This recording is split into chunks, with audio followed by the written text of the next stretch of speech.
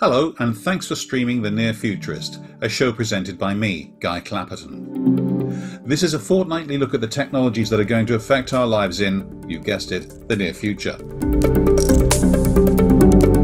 In this episode, we're looking once again at education, this time at university education, and how it's having to evolve in the light of coronavirus. It was changing anyway, to be honest. The generation that's there now grew up with social media and probably thinks Facebook is something like an online old people's home, even if the latest redesign does make it end up looking like a big smartphone on your computer. Hate it. To discuss this, my guest is a chief executive and founder of Aula, as well as a member of the Board of Governors at London Metropolitan University. Previously, he was co-founder of Project Access, a global widening participation charity. His name is Anders Krohn. Anders, welcome. Thanks a lot, Guy. It's great to be here. Okay, first of all, tell me about Aula, and particularly if I've mispronounced it and it's actually Aula, and what you do. It is Aula. Well, yes, I'm happy to tell you. Maybe we should start with why we do it, and maybe I can give a quick background to myself. So I'm originally from Denmark. I grew up there, just north of Copenhagen, for about 18 years. And then when I was 18, I went on this quite fascinating and pretty unusual educational journey, starting out in the rural South in the US, right in between Atlanta and Alabama, studying at a former community college. And that was really when I started to get interested in education and the impact that educational institutions can have on regions and the impact that individual educators can have on students' lives.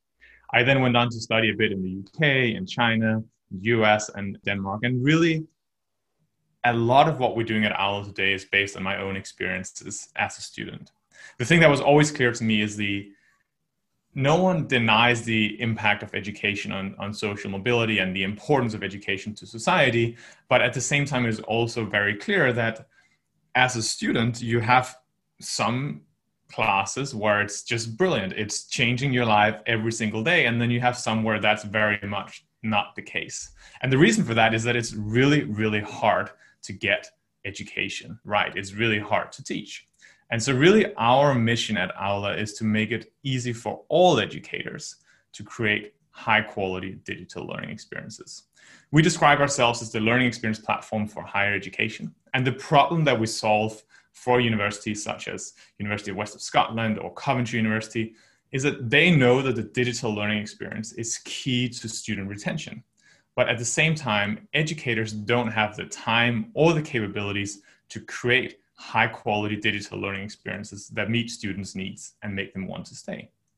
And so the way we solve this problem for institutions is by combining easy to use technology, taking everything we've learned from platforms such as Slack or such as Facebook or WhatsApp, and combining that with one-to-one learning design support for every educator.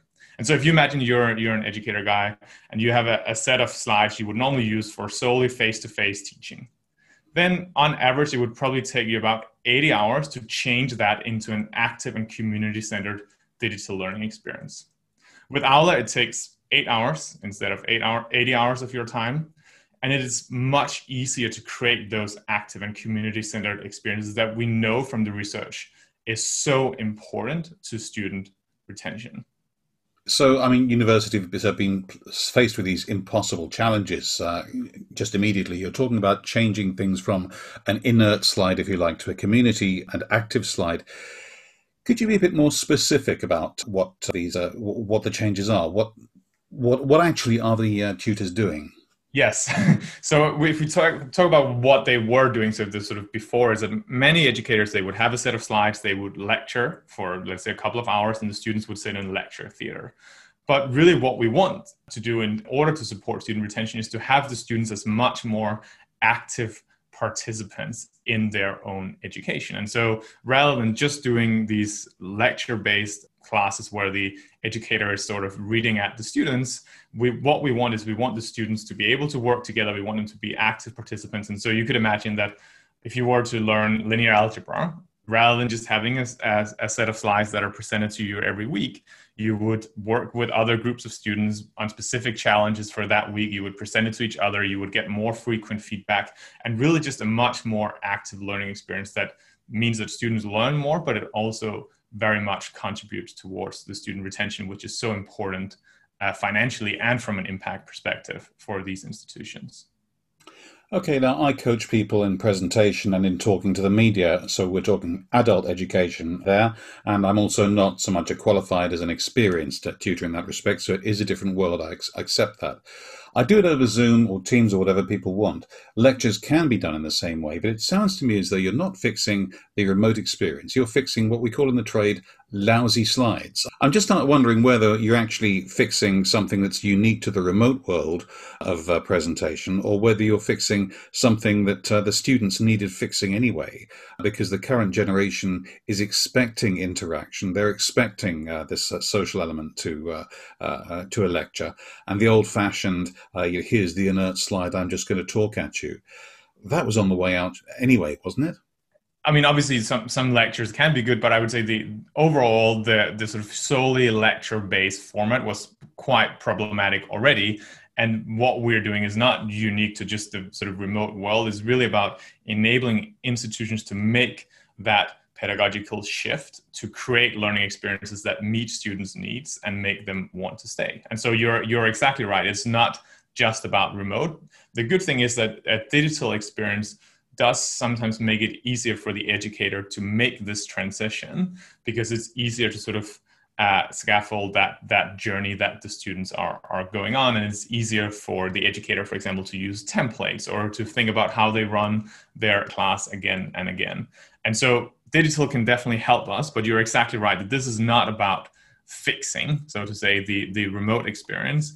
It is very much about changing the sort of underlying principles of how we want education to operate and move away from, as you're calling it, the lousy slides, or what some people have called the Zoom from your room, or whatever they all call it, towards something that actually creates a learning experience that is much more active, much more community-centered. And actually, where I would push back a tiny bit is that, I think you're basing your question a bit on a sort of generational premise that the reason that this shift is relevant now is because students are younger, so to say, than lecturers. First of all, that's definitely not the case at all institutions. For example, the university that I sit on the board of, London Metropolitan University, have a high proportion of mature students. The same at the University of West of Scotland, which is one of our big partner institutions. And so regardless of age, this is really just what do we know about how humans learn, and what is the teaching that ensures that as educational institutions, we can ensure that we build experiences that really support students' needs and also make them want to stay. Okay, that leads on to the question about attention spans. I'd like to know a little bit about the psychology behind this. I keep getting told, for example, again, as somebody who tutors adults in a less formally structured way, but I keep getting told that people won't watch an online presentation for very long, and they have an attention span of 15 minutes at best, and then you better vary it somehow. But then they'll go and watch a movie for 2 hours, and it's fine. They don't expect to interact with a movie. I'm just wondering what exactly is happening in our minds there. Why do people feel they have to put these online presentations into chunks?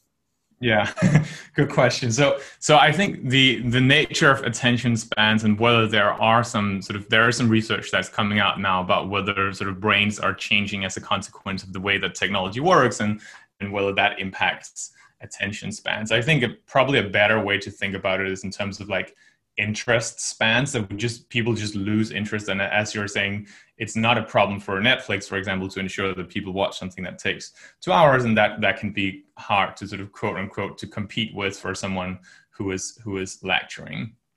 I think the real reason for us wanting to chunk things up is not so much just about attention spans. It's about being able to, if you imagine the educational experience as a journey, or you could imagine as a movie, you would want some variation in there.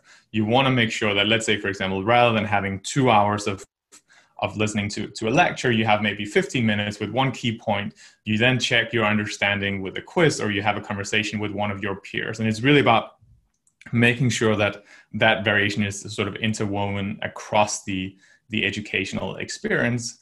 Whether there is a sort of more topical thing around attention spans changing, that might be the case. But to be honest, I'm not sure I have the credentials to claim that here. But I think either way, there's a lot of good reasons why a learning journey should have some variation to ensure that students progress and that the right elements are present throughout that journey. What has changed, though, is that I think if you compare where we are now with where we were 30 years ago in terms of education, is that we actually now have some quite solid evidence about what contributes towards these high impact practices, these practices that we know will have a positive impact on learning outcomes, whether that is grades or whether that is retention.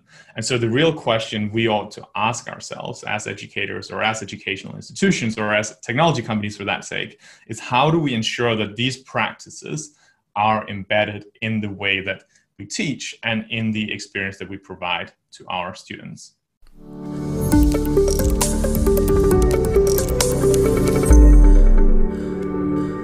Do you want to sound as confident as my interviewee in this episode?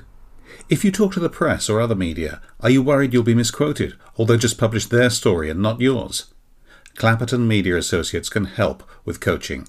Drop me a note, guy@clapperton.co.uk, and we'll arrange a time for an exploratory call. Now, back to the podcast.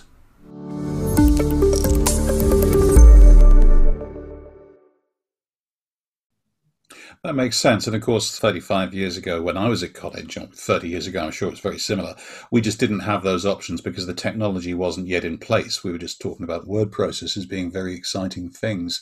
I'm making myself sound very old. I'm going to move on to the next question.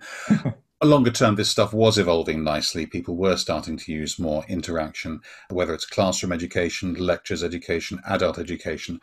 And suddenly coronavirus made it an imperative. How has your business changed? How quickly did you have to adapt? We had to adapt very fast because our partner institutions had to adapt very fast. So what was interesting was that before the pandemic hit, we had already started to run some experiments with Coventry University where we took our technology platform, which you can imagine is a bit like a sort of taking some of the things we've learned from WhatsApp or Slack or other more conversational tools. And we wanted to combine that platform with what we call learning design. And learning design is really about making sure that each class or module is structured in a way that embeds these high impact practices that I mentioned before. And so we'd run a couple of experiments about that. That was probably around February time, I think. And then obviously the pandemic hit. And what was interesting was that we then had the opportunity to work with Coventry at a slightly bigger scale to take some of the modules that were previously delivered solely face-to-face and move them into a hybrid format where some of it was online, some of it was fully online, some of it was mixed in between, and really use the technology and the learning design capabilities to support those educators in creating high quality digital learning experiences. And so in early May, we did our first fully online module that went through this transformation process, which reduces the time it takes for an educator from 80 hours of their time to 8 hours of their time. And by now, we have done just north of 1,500 of these transformed modules. So at its peak this summer, we had more than 150 freelance learning designers sort of designing on top of the Aula platform in partnership with educators across our partner institutions. And so we've very much adjusted. We've changed our pricing. We've changed our business model. We've changed our product. And a lot of that is just based on research, like talking with students and educators. What would it take to basically say, like, now we're forced to do some of the things that some universities were planning to do anyways, and make that experience as good as possible. And the thing that really makes me the most proud is when I get emails from educators who are saying, this was the first time I was teaching online. It was also the first time I received 100% student satisfaction. And that to me is just so brilliant. And because it is really, really hard to get it right. And some of these educators have just done an absolutely brilliant job. I'd like to talk about the students a little bit. They refresh every few years, or there's a new intake every year, of course. So you've got this perennially young population. The lecturers and tutors, I mean, there is some turnover, but they don't change quite so rapidly. How do you keep them up to speed? And I know you've mentioned that this isn't necessarily a generational thing before, yeah. And I do agree. I'm in my mid-50s myself, and it's not. We all get this technology stuff, but how do you keep these tutors who might have been there for, say, 20 years or something up to speed? Yeah, well, I will say it again. It is not a generational thing. It is more of, I would say, capabilities and a confidence thing. And it's certainly the case that sometimes that can vary between students and their tutors or educators. And so to me, really the question we have to ask ourselves is, how do we enable all educators to create these high quality digital learning experiences? And there's a couple of things at play there. There's one that's around time. So a lot of educators, if not all educators, have a lot of pressures on their time.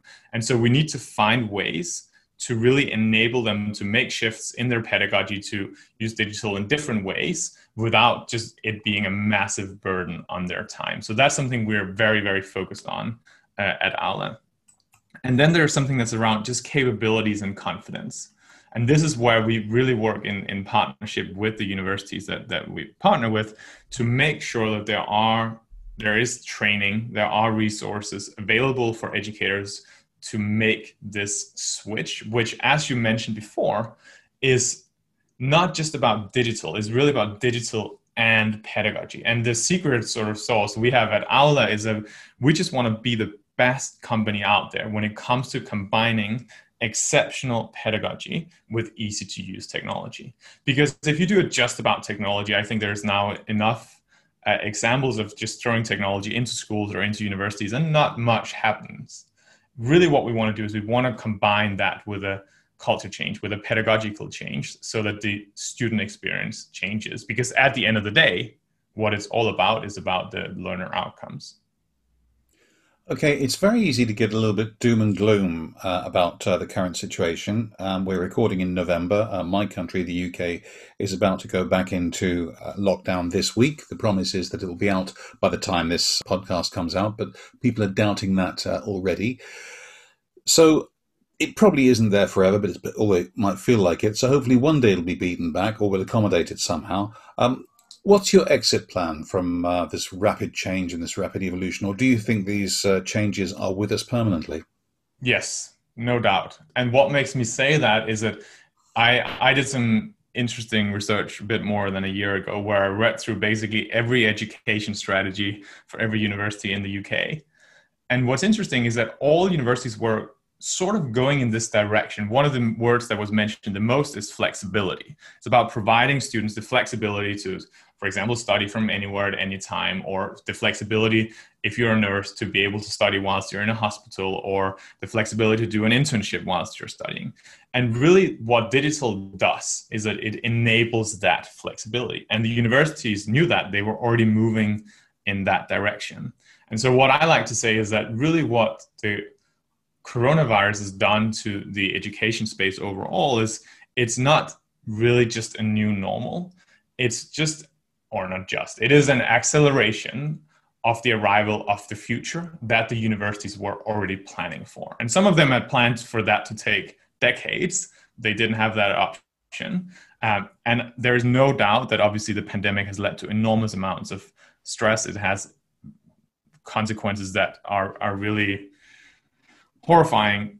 But if we had to be optimistic about it, I think from an educational perspective, what it has done is has led to an acceleration of some of these practices that the universities were already trying to roll out.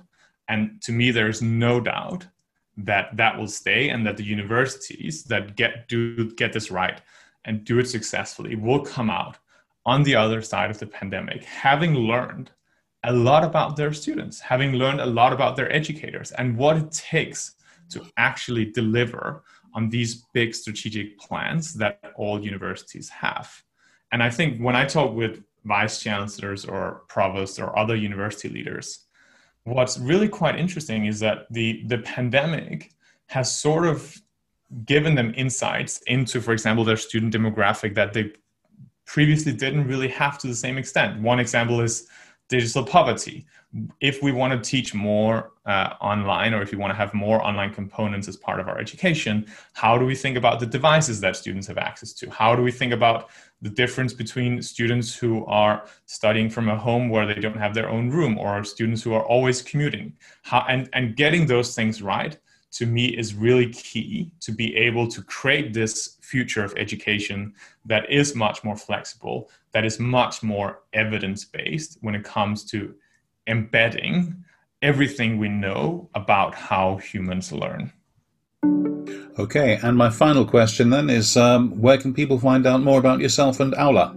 Yeah, so Aula, you can go to our website, which is aula.education. To find more about myself, I'm fairly active on LinkedIn, so you can just drop me a message there, or my email address is Anders, ANDERS, @aula.education.